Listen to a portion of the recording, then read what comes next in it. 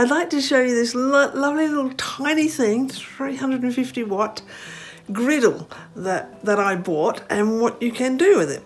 Okay, so this is my mess here this morning, and this is my batter. This is the little tiny griddle, like it's small. Look, here's a knife and here's the griddle. I think it's about 4 inches. Anyway, this, oh wow, look at that. Look at that, look how it puffs up. And I'll show you the recipe that I used in a very basic cookbook. Oh, there we go, there's the page. So this is the pikelets here, and this is the recipe.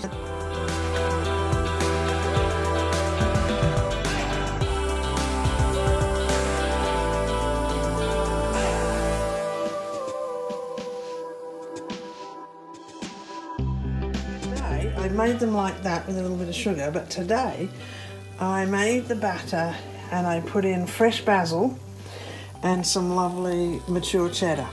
So let's have a look. Look at this. It's a little non-stick griddle. This is very impromptu, as you can see. Look at that. It cooks it on both sides at once. And I'll put it down, and it's got a little thing on the top here, and when it's dark like that, it means it's ready to go. So I'll put in some more. In you go. Put in the batter. Give it a bit of a smooth around, because the last lot that was a bit too much in there. Shut the griddle. The lights come on, so it's heating up again. There's no temperature gauge on this. It's just, it's hot. It's not hot enough. And when you want to turn it off, you pull out the plug.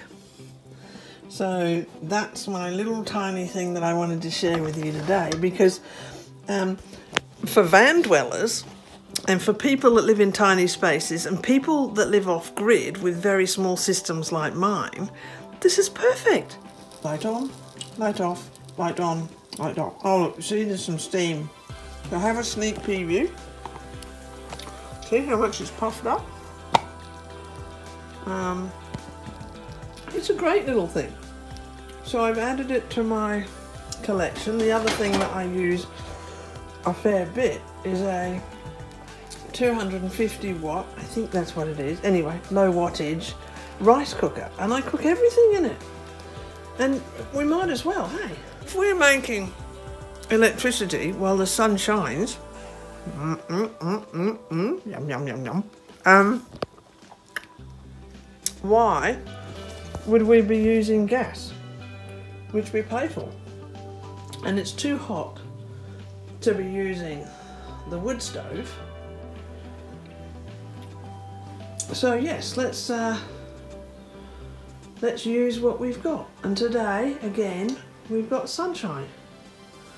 Very bright. Very bright. It's a lovely day, actually.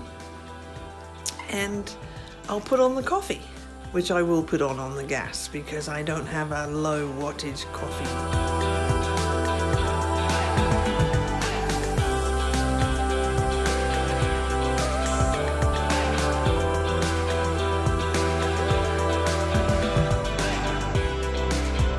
And part 2 for today is making this wonderful fresh beetroot, apple and fresh zucchini salad, which is perfect with everything, absolutely everything. It's wonderful with lasagna, it's wonderful on crackers, it's wonderful with cream cheese on the pikelets, and I'm going to use this 220 watt little processor here. I'm going to put the beetroot in first because it's really hard, then the green apple, and then last of all the zucchini. Put in salt and pepper and the juice of a lime, and it's delicious. I have to tell you, it is absolutely delicious. So that's what's next. That was about, I don't know, 3-4 seconds maybe, and that's the beetroot done. So just about, anyway, there's a few lumpy bits in there, but just about done. Next is the apple. There's too much in there, so this is 2 beetroots, last time I did 1. So I'm going to take this out and then I'm going to do the apple and zucchini separate. Then I'm going to do the juice, lime juice and salt and pepper in a bowl. So that's it, everything is processed.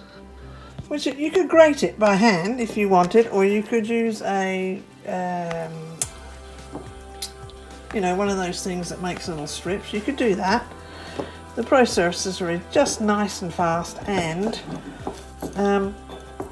I've got it, and I make the power to use it. So now a little bit of flaky sea salt, which is nice. Use the best you can, because, you know, bad salt doesn't really improve the flavour of anything. Okay, so now I'm going to do pepper and then all the lime juice. Okay, and give it a taste test, because you may want to adjust the salt and the pepper.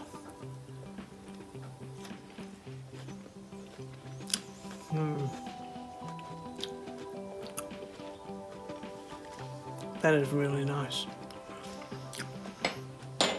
So this is what I'm going to put on top of the basil and cheese pikelets. I'm going to put cream cheese and then this wonderful beetroot. It's not really a pickle, it's because well, maybe it is actually salt and acid from the lime, and I put in the lime zest as well. I have a little zester here, which is one of my favourite little tools. So I put the zest in first before I squeeze the lime juice.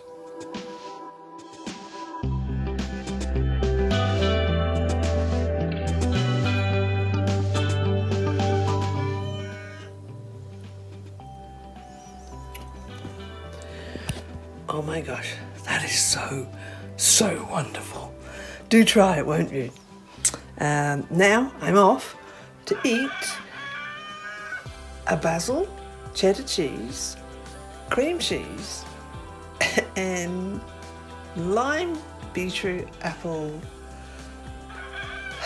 cockerzel zucchini on a pikelet. See you later.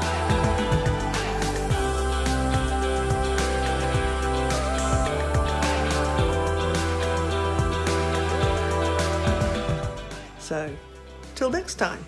Time for a cup of tea. See you later. Bye.